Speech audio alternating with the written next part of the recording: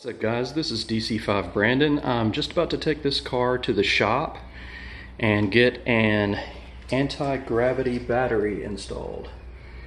I contacted AntiGravity and asked them what type of battery was best for my, not a daily driven Porsche, but a Porsche that's driven on the weekend and still has all its full accessories, radio, AC, all that stuff. Also have an aftermarket stereo in it. And they recommended this H6 Group 48 battery. As you see there, it's 12.8 volts, 40 amp hours, and 1500 crank amps. So we're gonna try this battery out. Hopefully everything will work fine. Some of the initial batteries that people used, they had problems with them. Sometimes when it gets really cold, I hear that they might have trouble starting. You have to kind of get them coaxed into starting, like maybe turning on the headlights first for a few minutes on a really cold day to get the battery warmed up so it'll start. So we'll try this out. I've got the stock battery in there. Oh, the main reason I'm going to this battery, it's a lithium-ion battery if you didn't notice there. So it's much lighter than a lead acid battery. It's in the car here.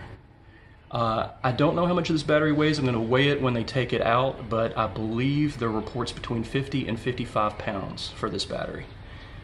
So I weighed this one, and I don't know if it's accurate. I think the manufacturer said it's around 15 to 20 pounds, but when I weighed it in the box, it was like 10 to 11 pounds. So that is a huge difference from going from a 50-pound battery to like a 10 or 11-pound battery. Even if it was 20 pounds, that's still a 30-pound weight savings over the stock. So that's pretty ineffective way to save weight. As some of you Porsche fans know, if you do other things to save weight on this car, it could be very costly. So, you know, the battery is about $700.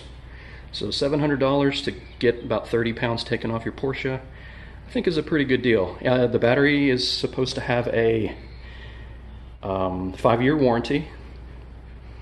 And one important note is that you cannot use a regular trickle charger or battery tender on these special batteries.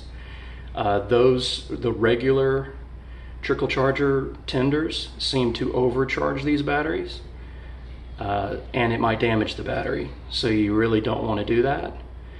The manufacturer recommends a lithium phosphate 4 or a Life OP4 specific tender to use for their lithium-ion restart batteries. One last thing to note, which I'm not really counting on, but it is a good peace of mind, is that these batteries have a built-in restart function, as you see there on the box. So it comes with 2 remotes, but it's also got a button on the battery, and you can use the remote to jump start itself. So it's supposed to be able to jump start itself if it runs out of battery, out of power, juice, or charge. Also, these batteries have a built-in battery management system in them. It's supposed to regulate the voltage. It's supposed to work with the electronics of the car that they're installed and maintain the proper voltage. I'm not sure what it is. I might mention in the next part of the video. I think it's like 12.5 volt. I think is what the volts that it maintains when it's in the car.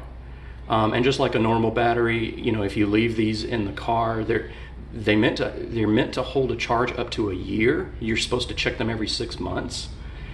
But like all cars, if you have a parasitic drain on these batteries, just like normal batteries, you're supposed to disconnect them so they don't use all the juice. All right, it's been a couple of weeks now since I had the battery replaced.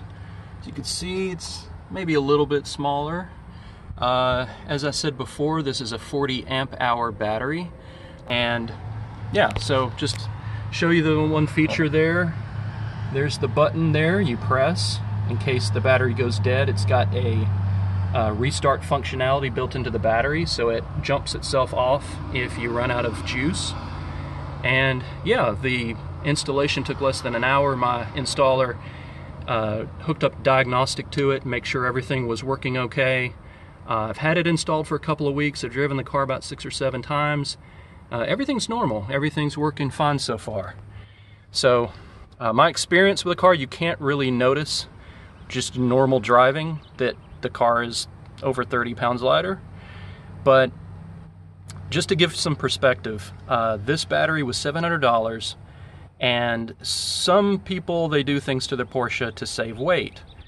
One of those things, I like to use the Cayman R as an example. The Cayman R has lightweight aluminum doors. That saves a total of 33 pounds, which is, it'd be pretty silly to replace your doors just because you wanted to save 33 pounds. But another example is the Sport Bucket carbon fiber seats, which, as far as I know, you can't buy them new on Suncoast anymore, but you can get them used, and a current set of the carbon fiber seats for the 987.2 Cayman recently sold on Bring a Trailer for $700. So if you factor the $700, and that saves only 23 pounds. So if you think this saves between 30 and 35 pounds, and those carbon fiber bucket seats are only 23 pounds, that's a pretty big deal. And also, considering this car only weighed about 2975 or 2980, something around there from the factory curb weight, this is savings over 1%. So I've saved about 1% the total car weight by just replacing my old battery with this one. A couple other things to note. I did a search just out of curiosity. A replacement battery, like an expensive, like if I got an Optima battery, lead acid battery, to replace this one, it's half the cost. And this thing has, it has a little less amp hours. I'm not sure, I haven't noticed any difference in operating the car. It seems to work fine. But the Optima battery has 80, no, I think it's 70 amp hours, and this one is 40 amp hours. But I think everything works fine. I think maybe if I took a super long trip, maybe that would come into play, but so far so good. Everything works fine. Another thing to make note, as far as the other differences that you notice, my old battery was, I think I looked at it, I've got some specs. I took a picture of the battery, and I think it was about 900 cranking amps, give or take 50 or so. And this is 1500 cranking amps. So a pretty big difference. It's about 30% more cranking amps. The old battery starting the car would be like deep deep deep deep, vroom, and then the car would start. This one's like did it boom. It's pretty quick. It starts, it cranks over the engine twice. It seems like it's twice as fast as it did before. So that's pretty impressive. But other than that, I would say, as far as driving, I took a local off-ramp pretty fast. I have a local off-ramp on the interstate that's a sweeping corner, left corner, and I took it going about 75. It's not really that fast for that type of corner, but not near the limit. It's near the limit, but not that close. And from what I noticed, before, I would say that when the car's turning, it would be like, I would say you could feel resistance in the steering wheel, like slight understeer. When you reached about 70 to 75, you would feel a slight resistance in the steering wheel. The car telling you, okay, you're near the limit. When I get to 75, the steering wheel was still super light. So maybe that's a result of taking some weight off the front end. Maybe that's the result of the 30 pounds taken off the front end. I'm not sure. But I didn't drive it any faster to see when the resistance was going to come into play with the steering. I didn't bother to test that. Maybe if I get on the track, I test that out a little more. But yeah, that's kind of my experience after owning this new battery for the last couple of weeks. Of course, if I have any problems, I'll try to make a YouTube video and probably inform the community what problems I had. But yeah, so far so good. I'll keep in touch. Until next time, see ya.